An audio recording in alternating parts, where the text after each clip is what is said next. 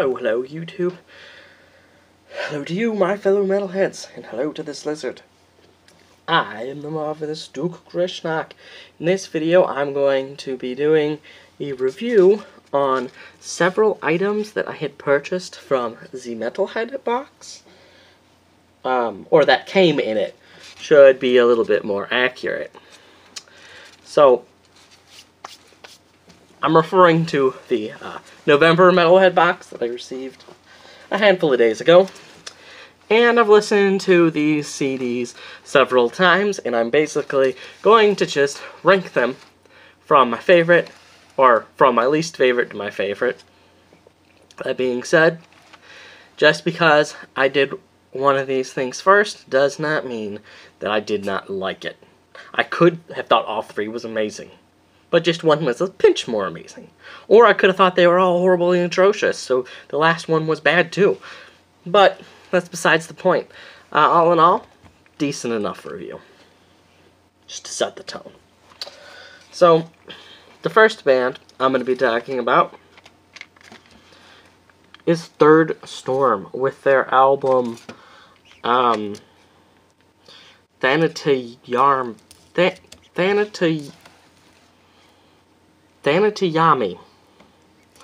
Once again, still can't fully pronounce that one. You know, all in all, it was okay. I mean, it was okay. I'll listen to it again, but what is it, something that I would regularly listen to? No, probably not. I don't know. Here's my issue with it, is,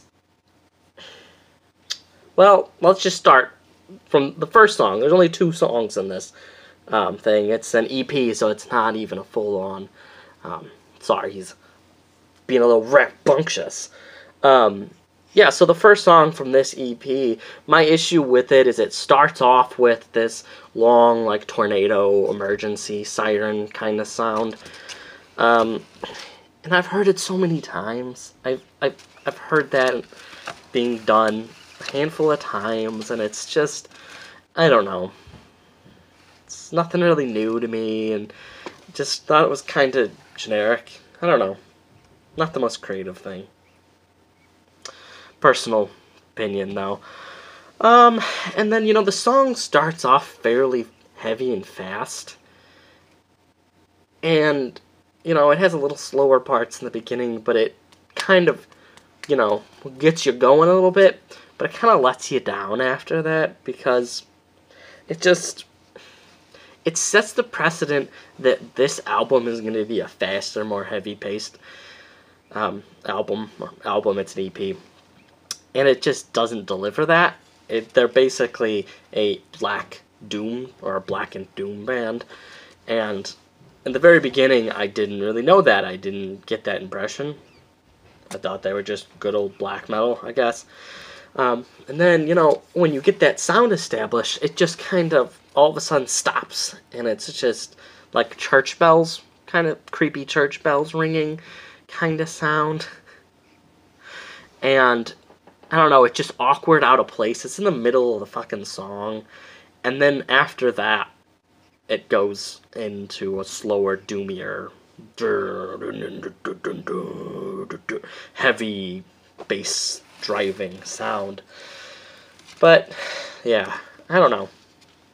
Just, it was weird because it just stopped out of fucking nowhere to a couple creepy ringing the bells, and then just all of a sudden started up the song again. It was really weird. It wasn't a slow, gradual thing in and out. It was just a, okay, we're done. Okay, just kidding, we're back. I don't know, it's kind of awkward. I thought it was unnecessary. It kind of put a damper on the whole thing for me, to be completely honest.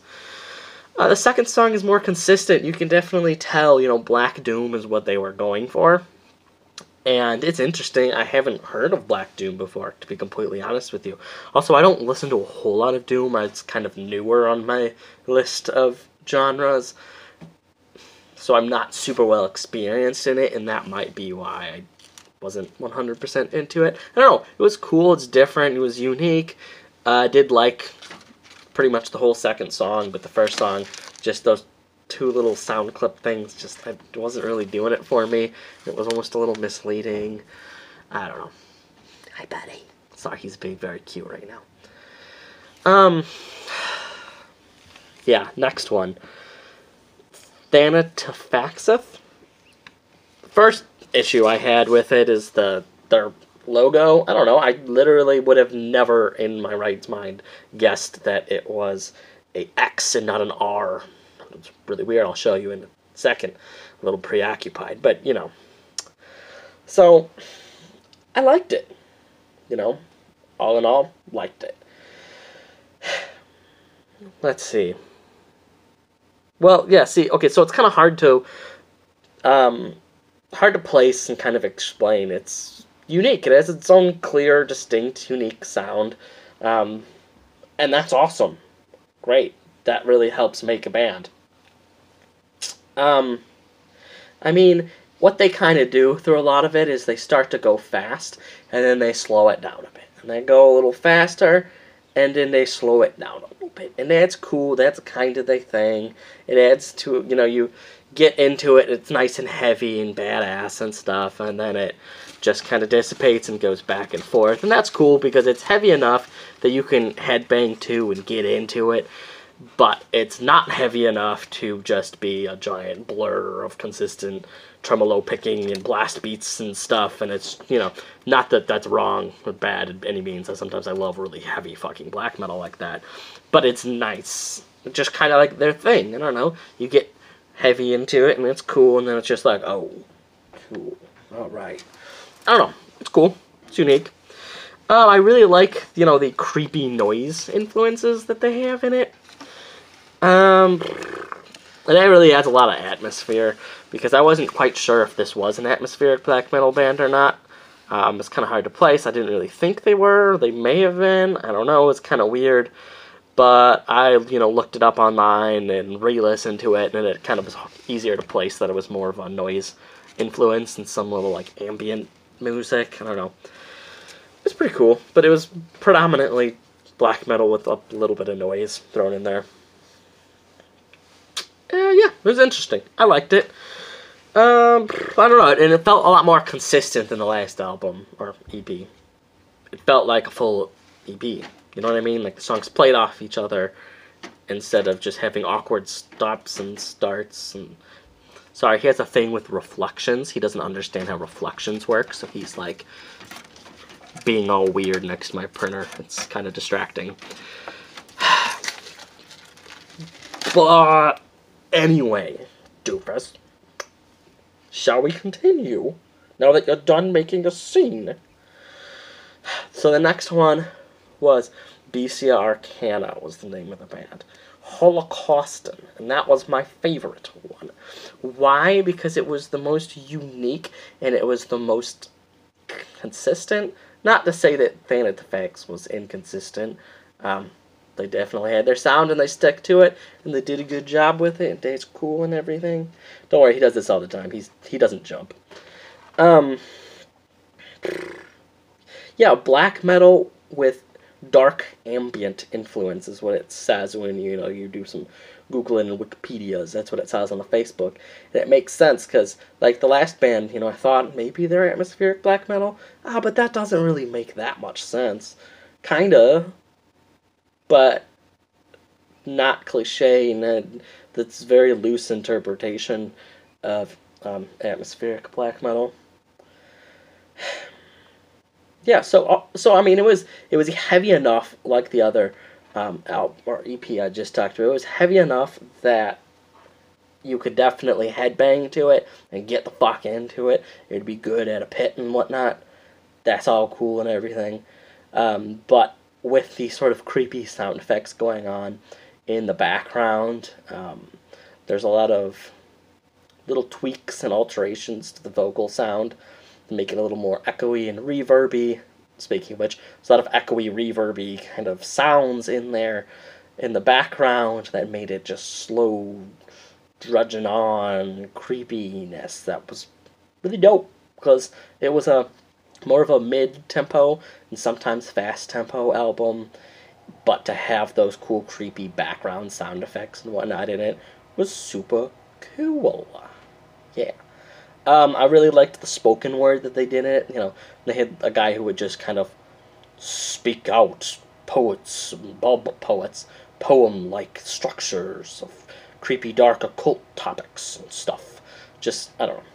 Didn't sound anything remotely like that, but it was kind of cool. It was a little different than clean vocals, normal old singing. It added a lot to the cool environment of the album and stuff. So, all in all, I was pretty happy. I mean, nothing really blew me away. There was nothing super amazing. Jesus fucking Christ, this dork. Don't worry, he's still on there. He's good.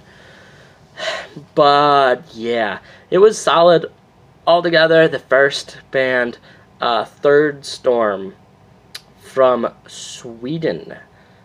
Their album Tartayami, I'm guessing is what it is. I would rank that 4.5 out of 10. Thantifaxath, if I pronounced that correctly, hopefully. I would put that at... And also, it was kind of misleading because it's actually not a self-titled like I thought it was initially, but it's actually called the last song of that album, Void Masquerading as Matter, but it does clearly state that on here. 6. It was pretty good. Didn't blow me away. Pretty solid shit, right, Tato? Right. Bestia Arcana. All in all, that was definitely my favorite. 6.5. I almost put it at 7 purely for the artwork on their album. It's fucking gorgeous inside and outside of the album. It's fucking just great all around. Right, bud? Right. So, 6.5, I was tempting on putting at 7 purely based on the artwork. Very unique. Hard to place. I dig it. Bless you. All in all, I give the whole 3 of the bands 6 out of 10 stars. Woo! Quick side note, Undergang, the shirt that I got from there, not actually Undergang, it's more like Untergang. I don't know. I'm not Danish. I can't pronounce Danish words. It means like apocalypse or annihilation, complete destruction. I don't know, something like that, basically, in Danish. So it's Untergang. They're cool. I listened to actually a couple albums. And I made the mistake. I just listened to it on my iPad, kind of in the background while I was playing a computer game.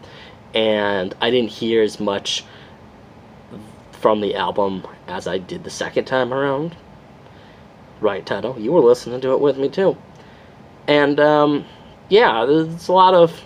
I don't know, you have to listen to it a little more carefully, a little louder, to really pick up on some of the background vocals and whatnot that are kind of placed in there. Sometimes a little quiet.